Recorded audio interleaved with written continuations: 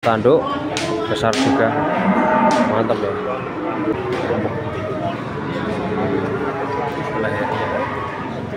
Lehernya oke, dibang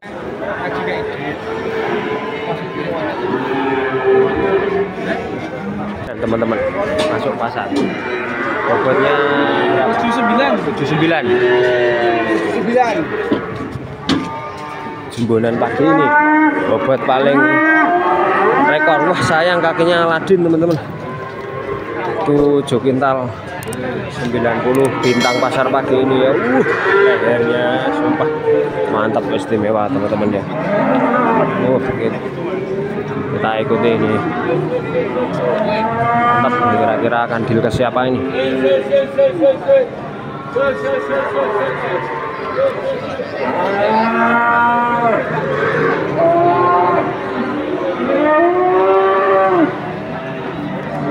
Mulai ramai kondisi pasarnya ini teman-teman.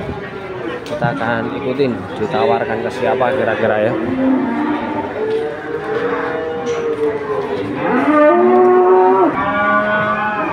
Oke, bintang pasar pagi ini di bobot 7 kintal 90 ya.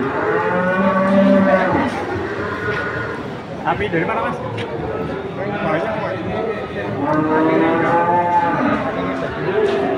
Banyak ya. Dari daerah mana ini, Mas? Daerah mana? Dari daerah mana? Boyolali. Boyolali.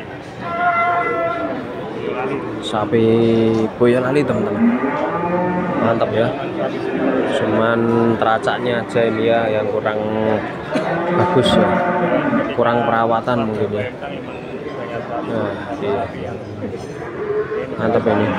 Alumni PMK mungkin teman-teman ini. Jadi teracaknya enggak sebagus biasanya ya. Nah, meskipun begini masih cukup bagus untuk dilihat. Nah, dari atas kelihatannya mungkin ini sapi ini superan ya. Hasil masih mampu bertahan. Mantap. Kita lihat dari depan. Nah, kita lihat dari depan kepalanya mirip si Wariso teman-teman ya. Ada tanduk besar juga, mantap ya.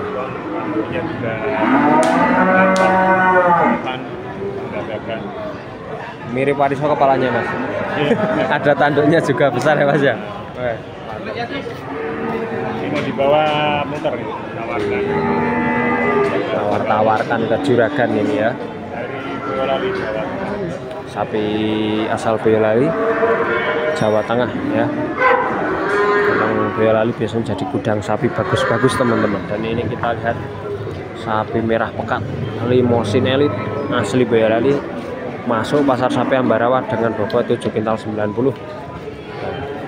Yang kita belum tahu harganya, kita masih akan mengikuti ini kira-kira ditawarkan ke siapa dan masuk penawaran ke Pak Hajirin. Kita lihat akankah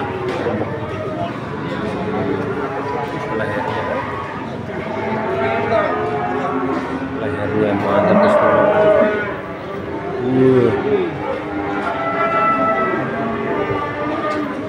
Lehernya sini apa itu mas? Sego bacem.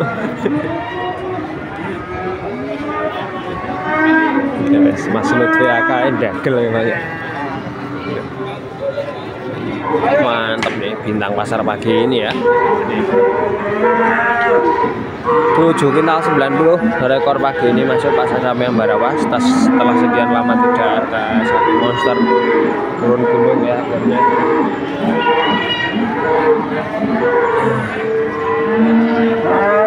Mantap ini teman-teman. Lehernya yang nggak main nih. Wow, super sekali, sampai keluar punuknya itu. Wow.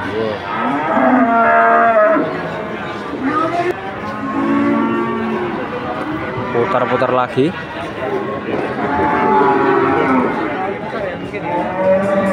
Ini para jagal sapi tidak banyak yang tertarik karena ini terlalu besar teman-teman. Jadi sedikit lebih santai. Pak Haji mendekat teman-teman.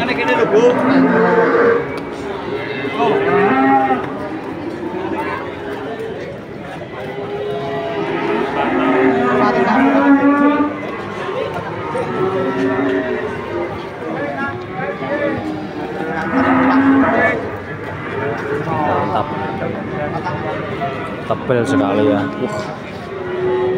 Enggak, keracanya itu yang kurang mantap ini.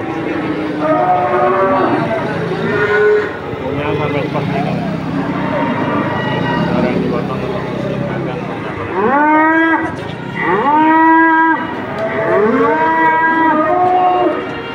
ini mungkin kalau kukunya bagus nggak ke pasar ya Mas mainnya ya. Iya Mas. Langsung laku di kandang. Langsung di kandang ini mungkin penghobi masuk ya Mas ya. Iya. Kalau badannya ya, bagus ya Mas ya. Posturnya ada dapat ini. Posturnya dapat, kepala dapat.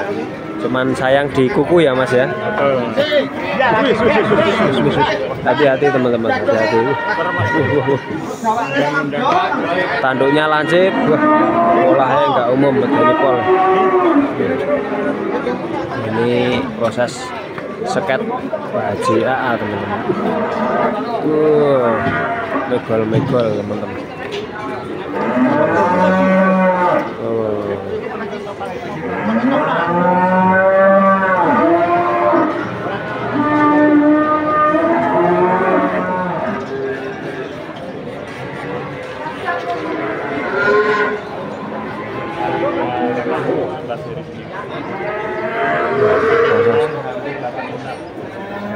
Kita lihat nih Pak Haji memperkirakan bobot seket bobot timbang sama seket lebih akurat ke yang mana, jadi masih dihitung-hitung. Oke, kita lihat, dicek timbang teman-teman.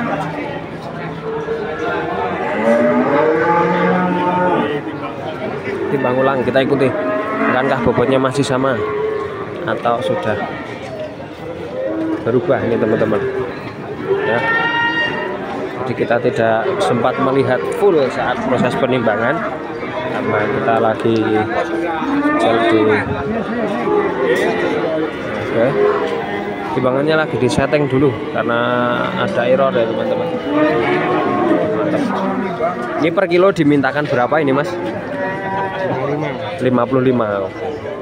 Bobot tadi 79 ya Mas ya, pas timbang awal ya.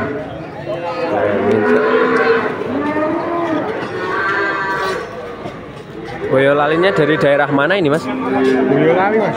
Boyolali kota atau Boto? Stok di kandang masih ada yang jumbo mungkin Mas? Banyak ya Mas ya? Karena kakinya, kukunya ya Mas ya?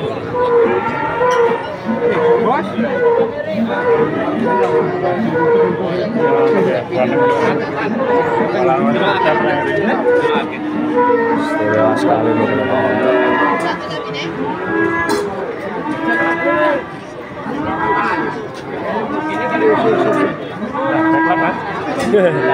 Mantap.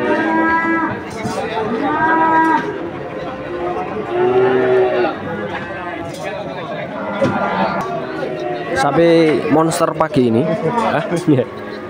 subuh di pasar sapi Mbak Rawa, sapi asal Boyolali. Bobot awal tadi 7,9, hampir menyentuh angka 8 kintal. Dimintakan per kilo 55.000. Sempat dinego Haji AA dan sekarang akan ditimbang ulang teman-teman. 55 per kilo.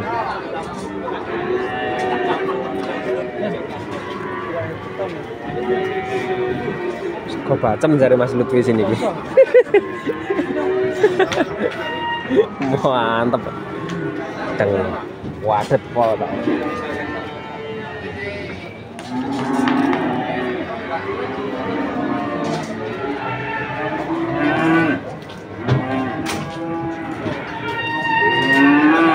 Bintang pasar pagi ini.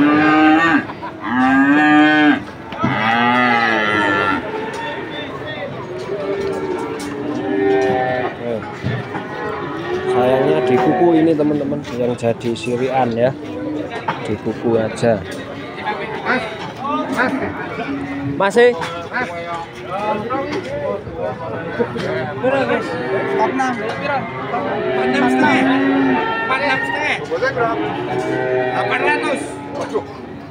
Pinten Pak? Otak gue kurang dong. Kurang. Guys.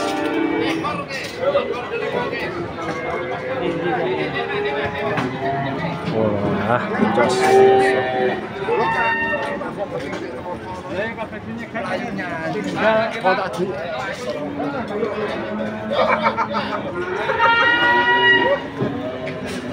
Iki sing payu soto, nggih Iya. Tapi rana dulu. Ana. Lah 1000 100 view ya di 15.000. Uploadnya akeh ya gedene.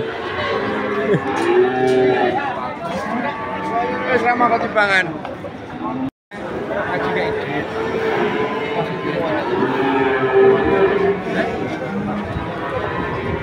Kalau walu Pak Ngaji wis kalkulatore ngene tok wis.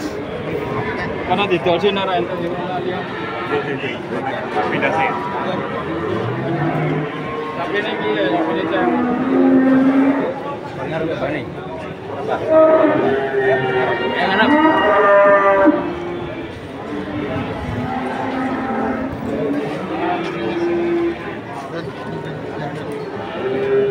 Yang ini 7 kintal 90 tadi hanya masuk di angka 36 teman-teman ya. Pak Haji berani di 36 juta aja. Itu harga di 38 tidak berani ya. Sedang berunding dengan tim 4 orang.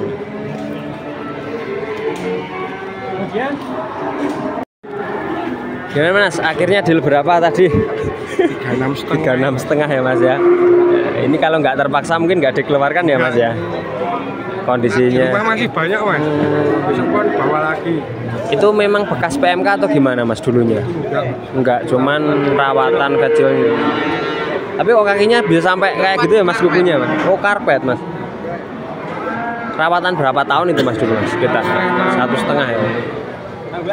Cuman sayang di teraca ya Mas ya.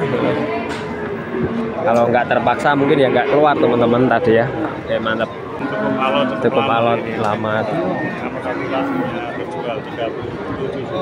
Awalnya 40 lebih tadi Mas ya. Awalnya mintanya 45. Turunnya hampir 10 juta ya Mas ya. Ngeri sekali teman-teman. Saat ini jika punya sapi jumbo turunan harganya mengerikan ya Mas ya. Kalau bisa jangan dikeluarkan. Iya, eman-eman ini. Bisa ya. Lebih baik ditahan dulu ya Mas ya. Ditahan dulu keluarkan. Ya, seperti itu teman-teman. Kondisi pasarnya lagi benar-benar parah ini teman-teman ya. Sapi jumbo ini tadi mintanya harga 45 lebih teman-teman. Dan saat ini akhirnya deal di harga 37 ya. Ini teman-teman. Deal ke Pak Haji Aat bobot 7,9. Oke, terima kasih sudah menonton liputan ini sampai selesai. Jangan lupa di like, share, komen, dan tentunya subscribe bagi teman-teman yang baru menemukan channel ini. Wassalamualaikum warahmatullahi wabarakatuh.